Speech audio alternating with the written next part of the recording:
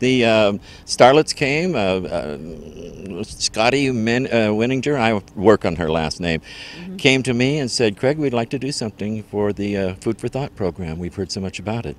And I said, well, what do you do? And she looked at me like I was come from Oklahoma. And so she explained, and we said, that's a wonderful idea. And what was really nice is coming here. This is the first time we've checked with the Nye Communities Coalition about putting on an act here, and it's coming out, working out very well. It's a nice venue as well. We got quite a variety show going on, and like you were talking about with Scotty Winninger there, and they're going to keep kind of changing costumes and going out throughout the night.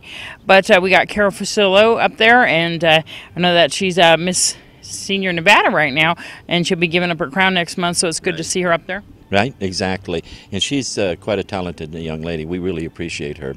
And I didn't know that she was going to be part of it. And then I went for an interview with Carol, and she told me, and I was really excited to hear about that. Yeah. A lot of the queens are here tonight. Yes, a lot of them. And I noticed that the some of the gals from Miss Golden Years showed up too. So that's sweet. That was very nice of them to come and support their, I guess not competition. It's just two different dance groups in town, right? Exactly. The Food for Thought program has been having a lot of fundraisers this weekend. They were just talking about being short of just $11,000 for the food drive, and this also helps. And you did a little speech up there about why this is important. Yes.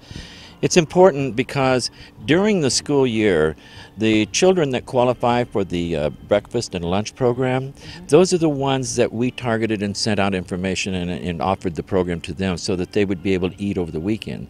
Because it was discovered by Shannon Moore several years back that kids were coming home from coming back to school, and they had nothing to eat over the weekend.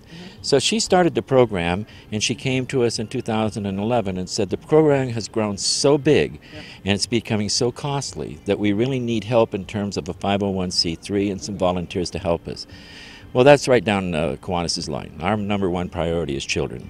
Yes, and during the summer months, the grants aren't there and the kids aren't getting their meals every day, and the Food for Thought program supplements all those, as well as I've heard that Smith's is giving discounts for the Food for Thought program to be able to shop there, so that they're actually getting quite a bit more food than you would normally get with your food dollar. Exactly. For an instance, $1 buys us a big box of cereal.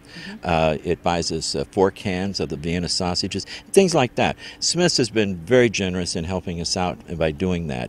You see, during the summer, because there are no grants and because there is no school, then we are providing seven breakfasts, 7 lunch, and 7 dinners, and 7 snacks every week for all the children that are involved in the program.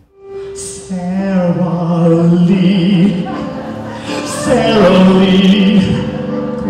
your brioche just crushes me. Give me a taste of your cherry Danish.